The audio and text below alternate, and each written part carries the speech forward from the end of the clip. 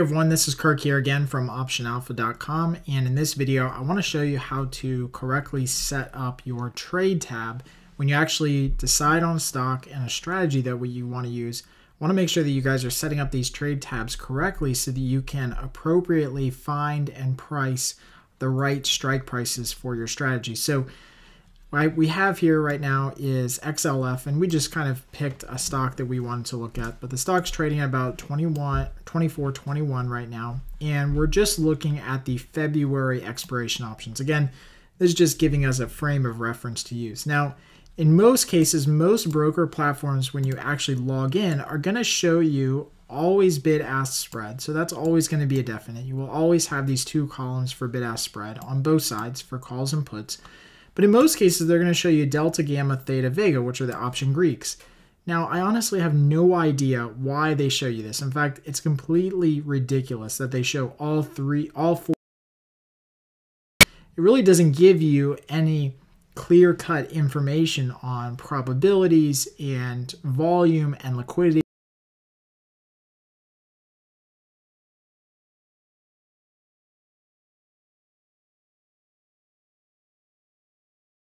What I've already done is I've already saved this in my platform as my Option Alpha setting, and so that's what I use here.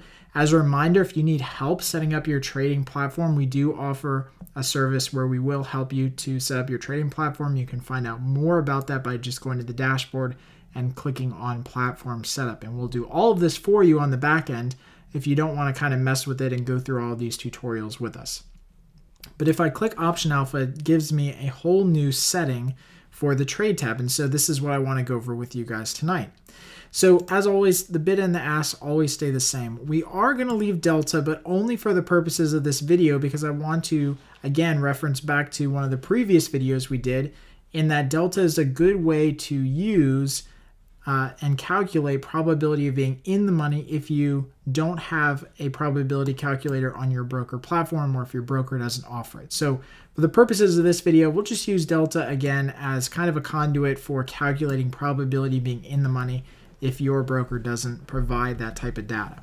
The first thing that we have on the columns is mark, and I think mark is really important. On thinkorswim, it sets up on the left hand side of the columns, but mark is really important because it shows you what the last trade was in between the bid and the ask spread, and it kind of gives you an idea of where the market is actually trading, or what price traders are actually coming to an agreement on. So in this case, you can see the 22 strike puts for XLF have a bid ask spread of 14 and 17.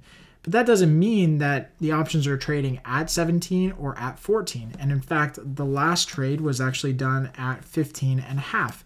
So again, this gives you a good frame of reference. And when you're trading higher valued options, sometimes the bid-ask spread can be $40 or $50 wide. And so knowing the exact price that the options are trading at is very important, because that minimizes the slippage that you have in some of these trades.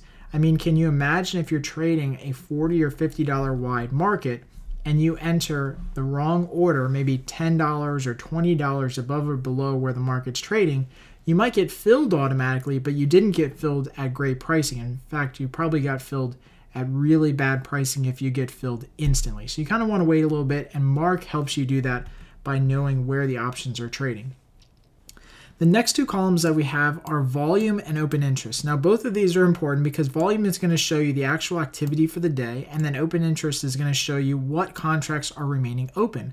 So I consider volume to be kind of the indicator as to how active the markets are during the day. So if we see a lot of contracts traded in a set range of strikes, we know that those strikes are going to be pretty active.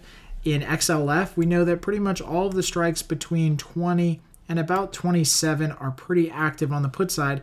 And likewise, we have great open interest in that market as well. So open interest for me kind of acts as a depth indicator. So how deep are the markets? How many people have traded it before, have positions in it right now?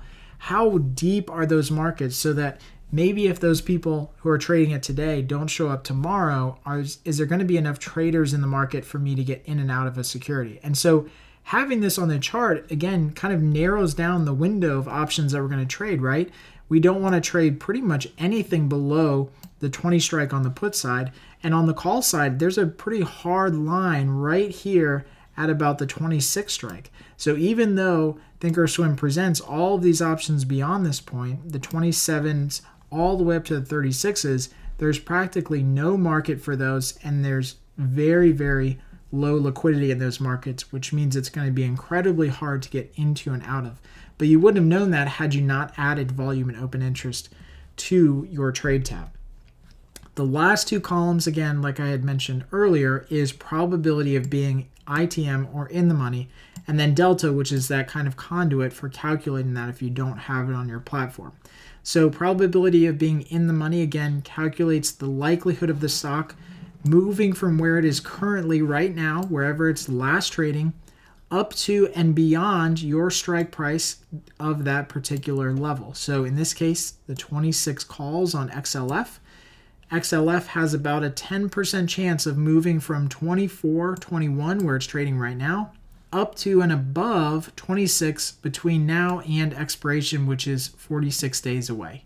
So that probability factor really helps us with creating really high probability trades that allow us to take in a lot of premium and extend our trading timeline out into the future. Now, as always, I hope you guys really enjoy these videos. If you have any comments or questions, please add them right below in the comments section. And until next time, happy trading.